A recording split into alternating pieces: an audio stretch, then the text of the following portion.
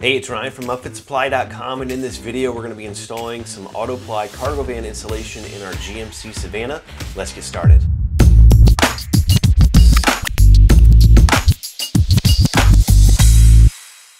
Okay, the AutoPly installation kit is a pre-cut, pre-adhesived installation kit cut for specific cargo vans. This happens to be for the GMC Savana or the Chevrolet Express.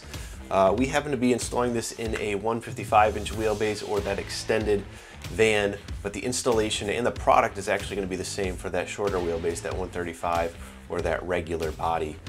There's just going to be a couple of panels that you're going to leave out if you have that 135-inch wheelbase. So for the rest of the video, it's going to be pretty much the same. So one thing we're going to do before we get started is make sure that all of our surfaces are clean. This is a used van, so there were some dirt and things on there, so we went ahead and cleaned everything on the walls and on the ceilings. Even if you have a new van, I'd still recommend going through there and cleaning it with a surface cleaner just to get any grease or lubricant or whatever may still be on the sheet metal from the factory. Now, this is how your product's going to ship to you. It's going to be in a box like this. You're going to have all your panels. The panels are separated by some type of separator. In this kit, it happens to be a cardboard separator. And so we're going to go through this section by section and line everything up with the van, make sure we have all of our panels in the right spot, and then we'll apply section by section. So the first section, I believe here, is going to be the driver's side wall and rear doors. So let's go ahead and see if we can line up our panels. When you get a nice panel like this that has a cut in it like that, makes it kind of obvious where it goes. So this one is going to go right here by that fuel fill.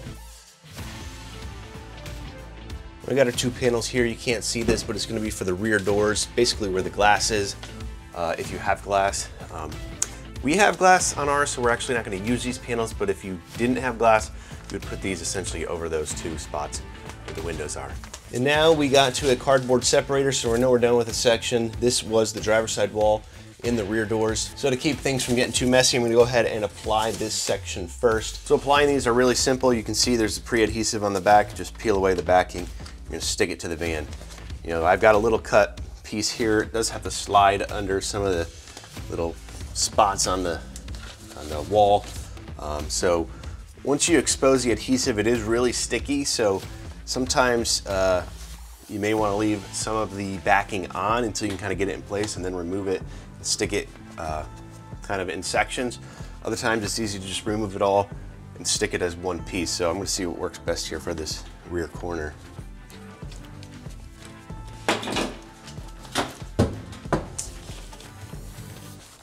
Now, while these are precision cut for the cavities on the van, doesn't mean you can't cut it if you want to accommodate something, make it easier to install, or if you have future plans on a piece of equipment or something you're going to put in here that you need to accommodate for. So you can always cut this if you need to, or if you want to, you know, this overlaps with kind of this top part right here, and on the edge here, if you didn't want it to overlap for whatever reason, you could trim it a little bit just to get it to fit there nice and snugly.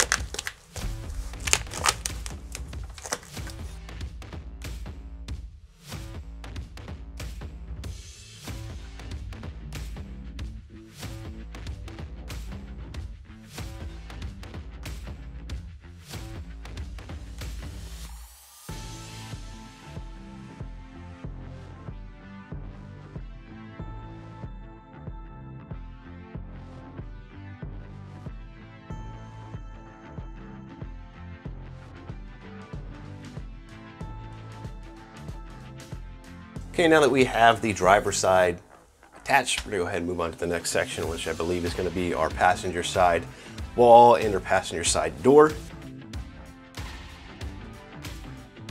Then again, we have our two panels for the two side doors on our hinge side door. I think it's the same, you know, the dimensions are the same if you have the sliding door as well.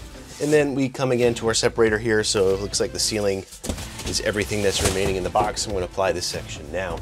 Now in this back corner, you have your factory emergency jack. Your little panel here, you know, technically you could just leave this backing right on here and slide it. You kind of got to slide it behind that factory or that emergency jack, but it stays in place pretty well. So it depends on if you're going to be covering it or not, or what you want to do. But you could get away without doing the adhesive there, but you would probably want to make sure that you are covering that with some type of a wall panel or something like that so it doesn't fall out in transit. So I'm putting a little slit in the corner up here, just because so I can tuck some of the insulation in this upper corner back here without it kind of being all wonky and stuff like that. So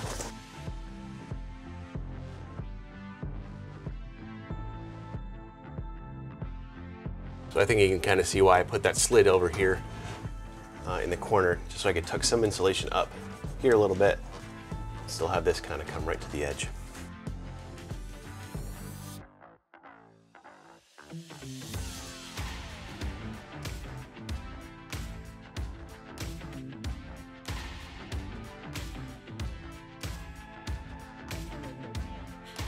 So now we're at a point in the video where maybe things look a little bit out of order. We actually completed our wall liners, ceiling liners, floor, bulkhead. But now we're gonna be doing our insulation on the windows. We kind of are doing this last. We want to get everything done in there first and then moving out of these side windows. So it's the same kind of deal here. You're gonna hold these up. What I've noticed on these windows is that they are cut square. So what I'm gonna actually do is cut a little bit of a curve. Really all you need for this is some scissors.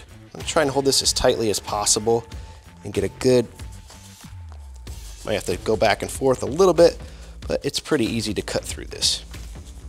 I eyeballed that, and you know what happens when you eyeball things. Not as great as I would like in some of these corners.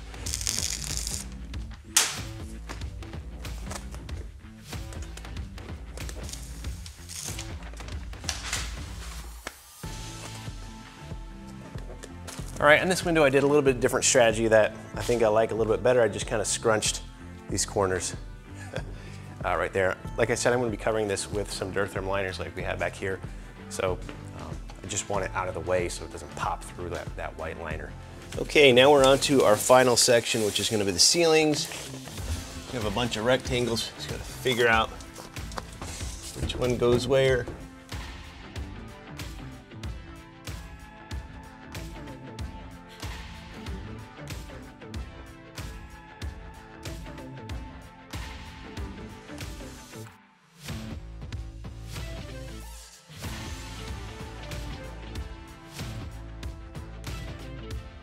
So just a couple of things to look out for on the Express Savana on the ceilings. You do have a wiring harness right here, and you have like a piece of conduit or something that it runs through. So I'm kind of going a little bit longer on the passenger side, so I'm not going over top of that or anything like that. I'm trying to slip it behind there as much as possible. Other thing is these lights. It's just, you know, we're going to be removing our lights, so I kind of left me a little bit of room to pull all the wiring out when we do that. But those are just two things I noticed as I'm doing the ceiling in this van.